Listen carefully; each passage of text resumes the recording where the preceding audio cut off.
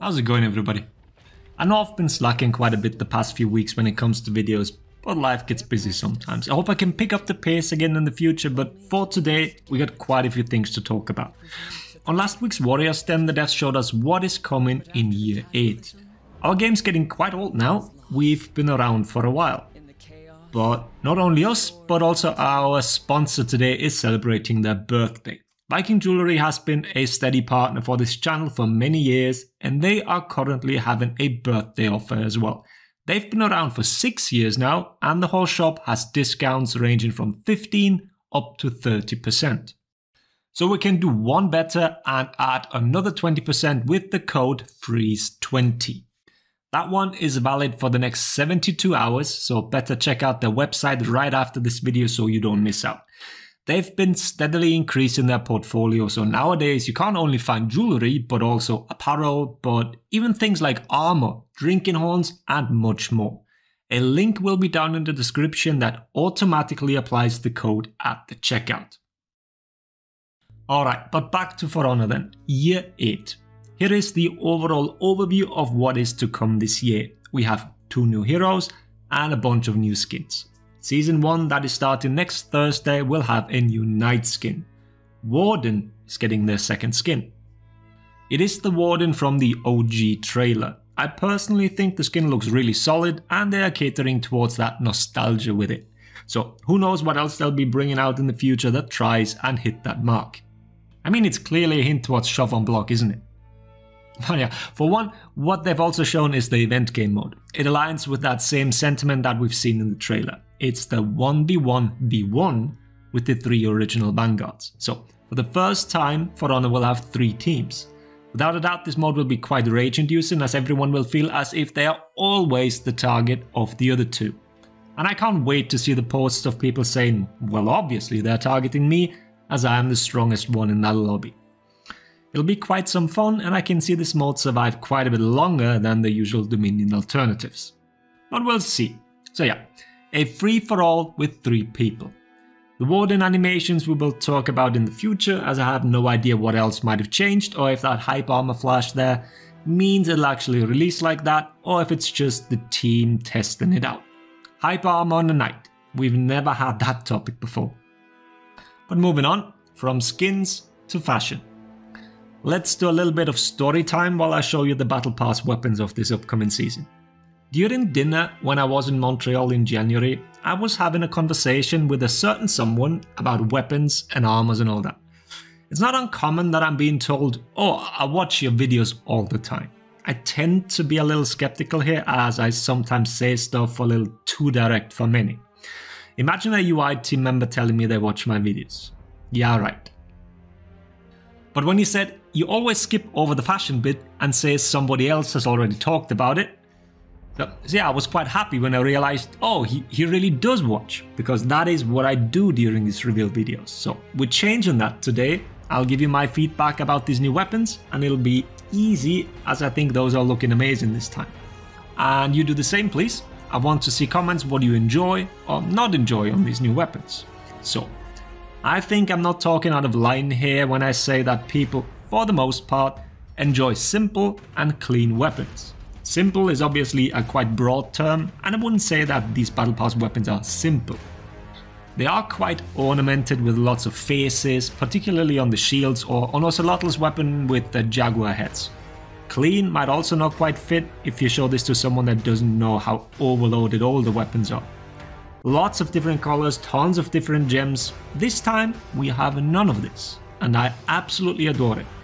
It's a simple silver color scheme with no gems or another color that acts as a contrast. That's why I indeed would call these simple for what it's worth. You can actually use these without having to match color swatches or material color to the utmost degree. So I'm a huge fan of these this time. One thing I do want to touch on is symmetry though. All the dual wielding heroes tend to always have a slight variation in their weapons. For the future I want to see this idea abandoned from time to time at least. Make the weapons exactly the same. No variation in color, no switching up the top and bottom of the handles, nothing of that. That is the only real critique I can give here. We were so close on Nusha, but at the end we still see a slight shift in the grey and silver.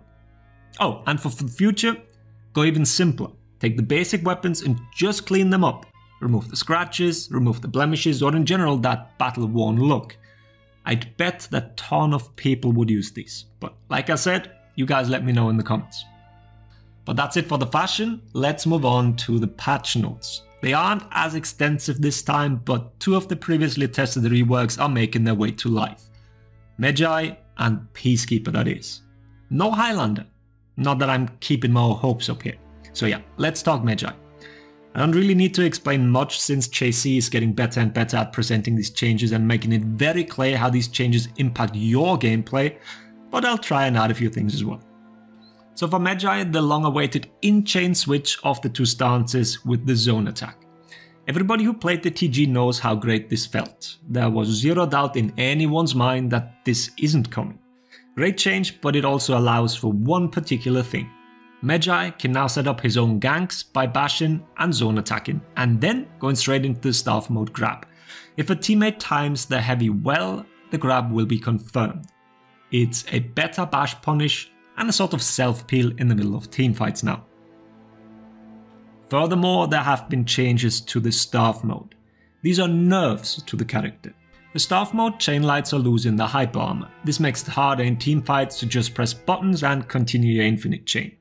You can now hit them out of those chains if they predictably just keep chaining heavy into lights. Then for the axe light finishes. JC explained it extensively why they chose the lights and not the heavies to be undodgeable. I personally still disagree with this, but he made his point. The axe light finishes right now, well, they aren't great. It's a 500 ms light with no extra properties, no insane damage, no insane hitbox, and well, it's a finisher, meaning you get GB'd with enemies around. So fair point, these could be buffed.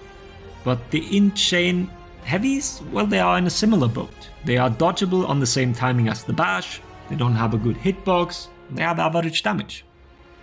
Overall, undodgeable chain heavies would have made the character stronger than undodgeable light finishes. JC regarding them as too strong and allowing for a strong mix-up, well, that is a sound stance here. I still would have preferred to have the blue heavies. All in all, I'd say Medjay is weaker after the patch compared to now. He's not weak, don't get me wrong, but he will most likely be much more fun to play. Finding a solid middle ground between fun and efficiency can be quite hard. Remember this when I'll talk about my dear Lawbringer fans in a future video. But yeah, that's it for Medjay. Next is the Peacekeeper rework. One, Dagger Cancel is now 366 ms, which means 33 ms faster.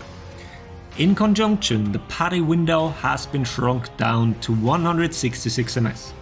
And that is a first. We've had decreased parry windows because of hit stun in the past, but we've now had the deliberate choice of making this window smaller to begin with. These changes together will make Dagger Cancel unreactable to absolutely everybody. Not even our favorite legume will stare you down and parry it on reaction.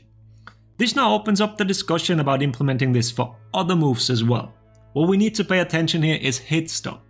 If in-chain moves suddenly get a lowered parry window, we might be looking at unparryable moves. Less of an issue on blockable attacks, but once we factor in chain unblockables, particularly faster ones, we might be facing problems. We'd also need new UI elements showing that a move is unparryable. Go to work, UI team, get cooking. But I do hope the team keeps experimenting here. This would be a valuable change, particularly for dual players at the very top of the skill bracket. This would even the playing field to a certain degree and gives the potential for many more viable picks. More of that another time, let's move on with PK. The deflect input is back on the light button. I've said this multiple times in the past and made a few videos about it, so it shouldn't come as a surprise that I do love this change. Every single deflect input needs to be different than the dodge attack. What other changes are needed for deflects? Go and watch my old video here. Random dodge attack spamming and being rewarded with the deflect is nonsense and needs to go. Then the zone attack, deep gouge and guard break stab changes, well, they're kinda whatever. If people need an easier input, then why not? We are not a PvE game that prides itself on clunky inputs and then calls it skill. Hitboxes though. Trajectories on side heavy openers and finishes, well, those have been increased. PK never had bad hitboxes. If anybody claims that, smack them over the head. Her chain lights in particular, they have insane reach. So we'll see how much better these heavies are now. Not sure she needed those, but let's hope they won't be egregiously large. And sadly, that's it for the patch notes already. Well, it's 2 reworks. Many people had hoped for more, but let's wait and see. Maybe we're in for a surprise when we see the actual patch notes next week. Our next big topic are the testing grounds. We are getting a Ganking TG. I've seen it said quite a few times that these will only really affect the 100 to 0 ganks.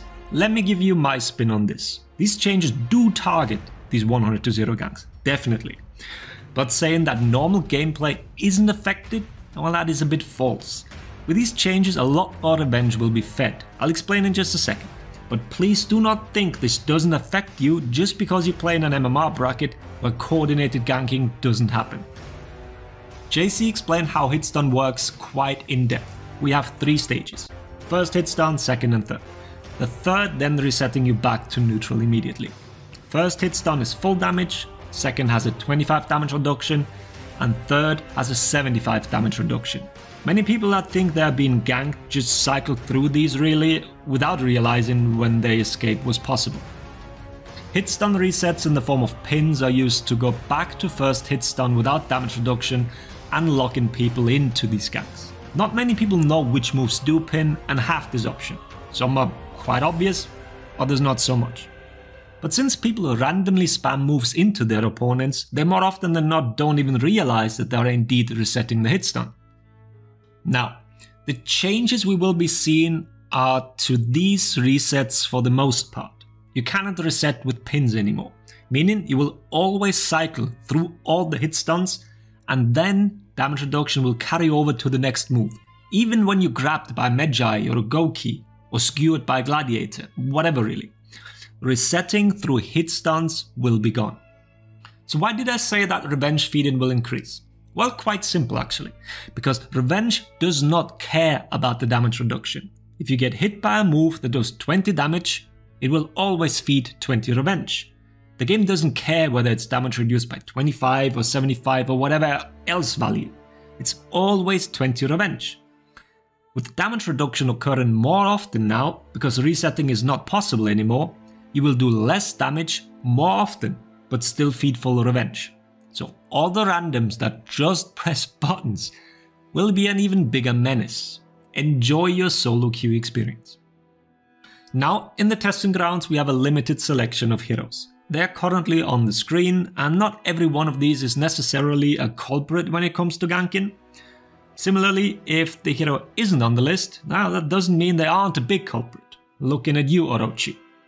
During the testing round, you are limited to the displayed roster, so keep that in mind.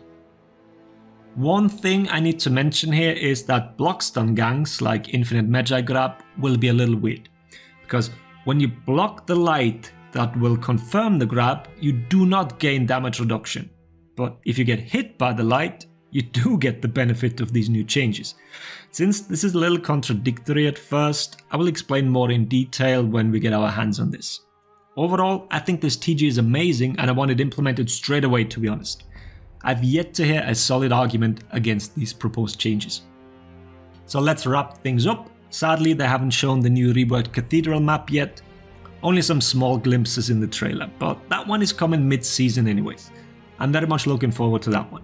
So, you let me know what had you excited the most. Don't forget to check out our sponsor and all the other stuff I'll be linking down in the description. For now, I hope the video was helpful. Thanks for watching. Laters everybody.